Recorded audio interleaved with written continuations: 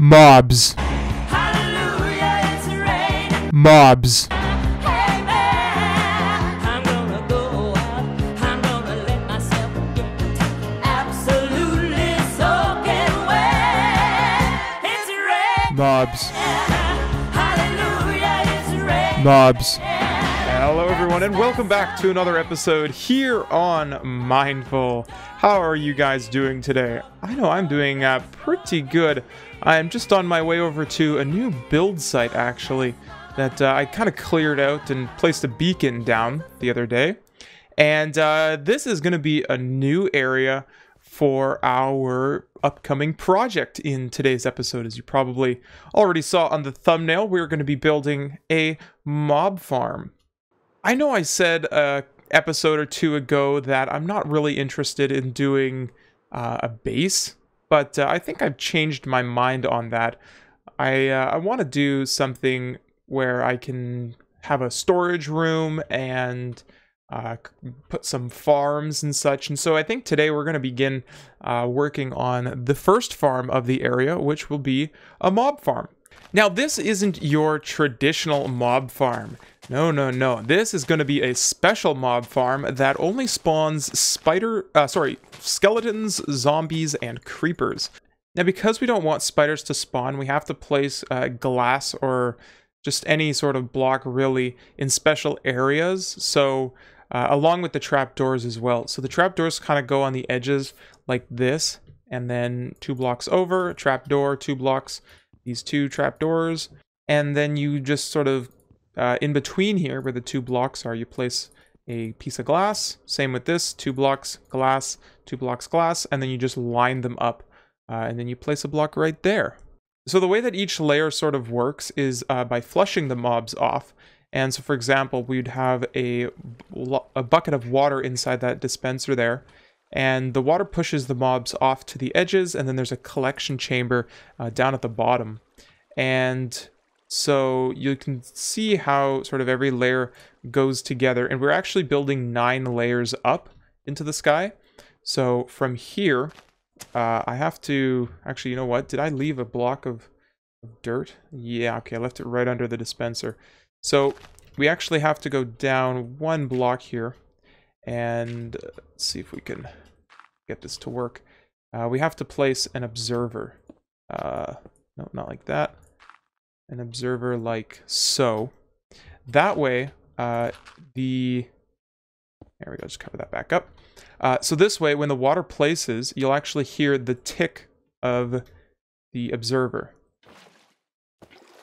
Well, actually, you'll only hear the tick if there's another dispenser on top of it. So let's try that. There you go, see?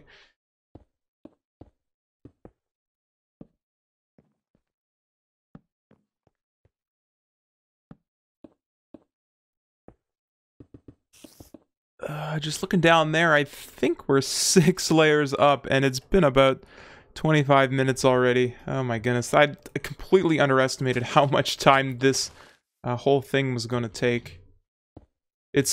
I mean, it's pretty straightforward in terms of just generally what I have to do, but it's just repeating exactly what I do for every layer over and over again. But thank goodness for shulker boxes. I mean, I don't have to carry every single material that I need on me. It's just kind of there at my convenience. Just open up the box, and yeah, keep working. Oh no! That's not what I meant to do. That meant to be a dropper, or a dispenser. Sorry. There we go.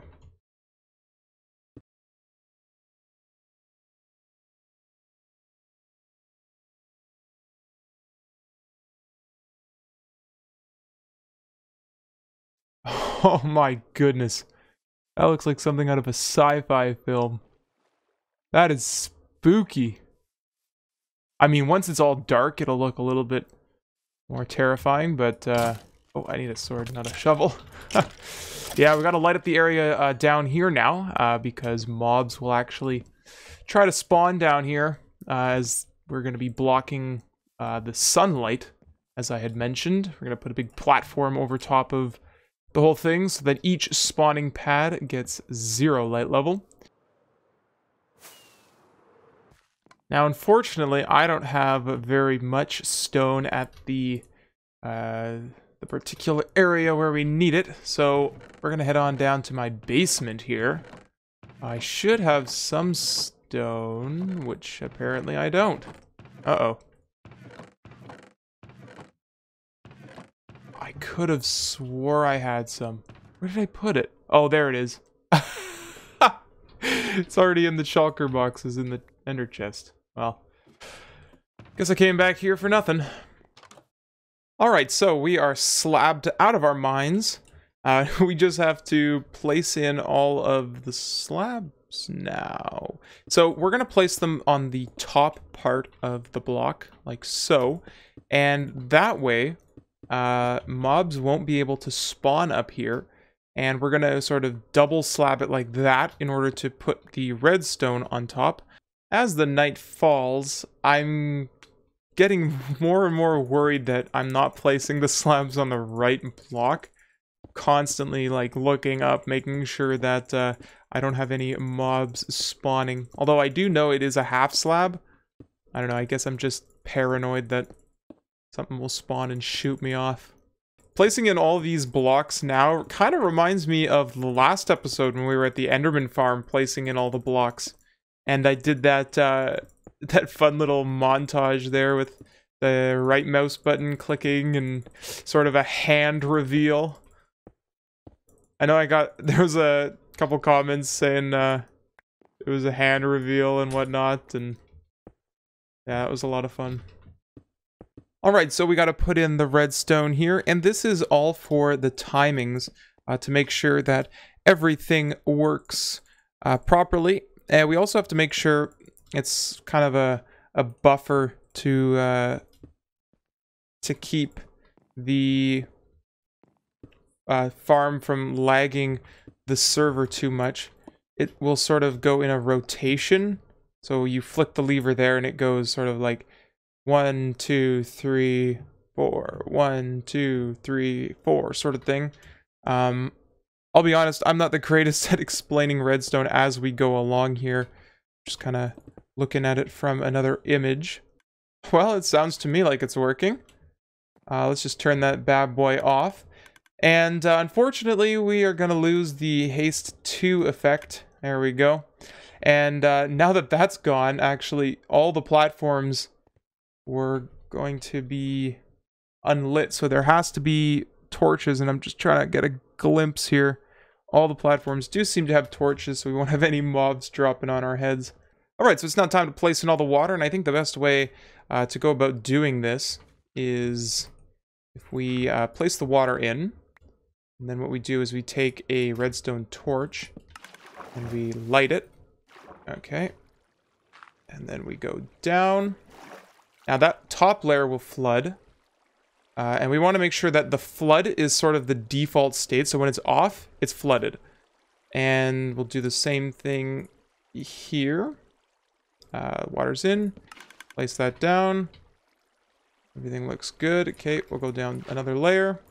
Go to this layer. Now you'll see all the torches and... Oh, yeah, okay. So all the torches and stuff are going to get dismantled down there, but that's all right. All right, we'll go down again. I think actually one of the most interesting things about this farm is how when I'm going down, the light just sort of really bugs out. It's kind of interesting. A neat little effect. Alright, there we have it, the final one. Everything looks to be in order. We got some mobs down there, and they'll clear out eventually once we put some proper torches and lighting and stuff down there.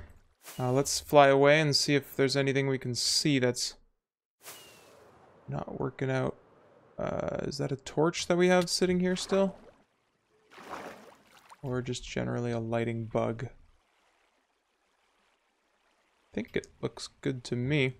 Alright, so we're gonna have to kind of put on our best gear here and take out the mobs down there. Holy smokes, look at them all. Oh, that's not good. I wish the torches had just stayed. You know what, let's sleep before we go out and die. I've got a bow here, so we'll take this bow with us. Snipe all the baddies as we go along. That's right, stay back. Alright, let's go.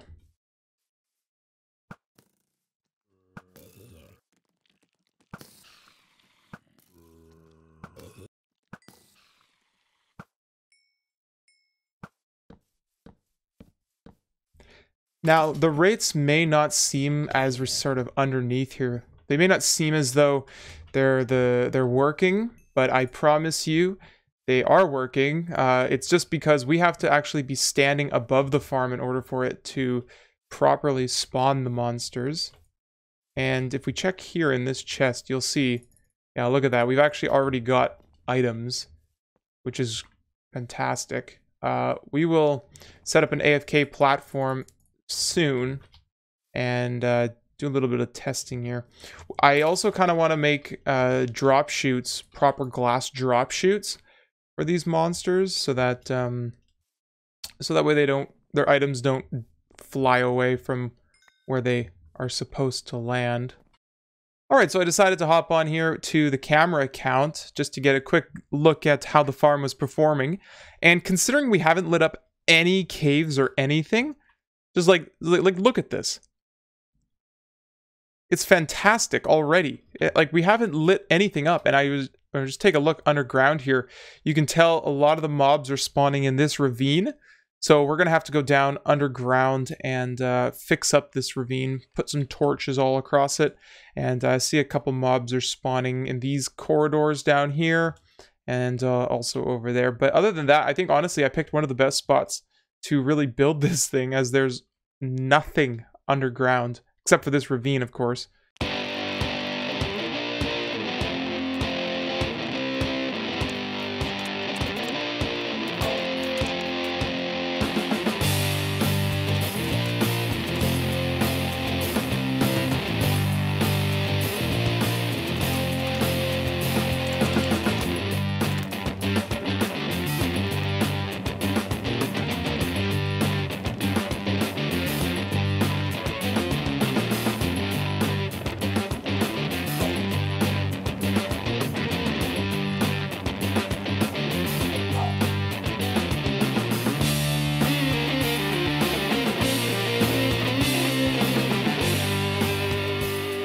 Hey guys, so I just logged onto the server here, and Swirl says that he pranked us. And I'd imagine it's probably at our spawn base right now. Let's go have a look here. He said to record when we got online. Let's have a... Oh, whoa, what the... Hold on, my sounds are not... Oh, sounds, there we go. What's in here? Oh, whoa. What? Poison, and what was the other one? I didn't see it. Look at that, he's got traps. Oh my goodness, Swirl, you cheaped out. What the? What is in this? I gotta see what's in here. Slowness. Slowness. What is that sound?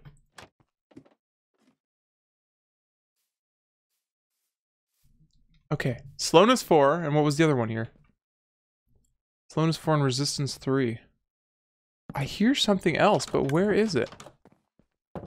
Well, first of all, my door opens on the wrong side. I can tell you that right now.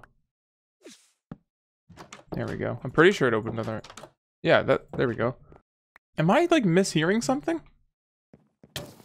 Oh! Oh, whoa. What the? Oh my goodness, Swirl, you cheeky... Wow. Okay, we got some buckets here. I'm gonna get these puppies out of here. Sub to Swirl! Oh, hey, don't! There we go, get in here! Awesome little thing there. Well, Swirl, all I can say is, it's on. And there we have it. The mob farm is now pretty much completely functioning. We've got 4 item elevators, which use the sort of block glitch. I just had a bunch of items on the ground. Yeah, you can see there's some stuff still sitting there, which means that these glass chambers are quite important, and they have to go all the way up to the top, which we'll probably work on in between episodes or in the next episode, and get that done, hopefully. And also the item sorting system, that has to also kind of get worked out. Hopefully we can work on that in the next episode, because I'm all out of time for today's episode. I really appreciate you guys tuning in today. It's a lot of fun. Hopefully you'll learn a couple things. Maybe you want to build this farm for yourself. There's actually a link in the video description right now. You can check that out, Nembon's tutorial. It's quite awesome. So that's all for today, folks. Thank you very much for tuning in, and hope you have a great day.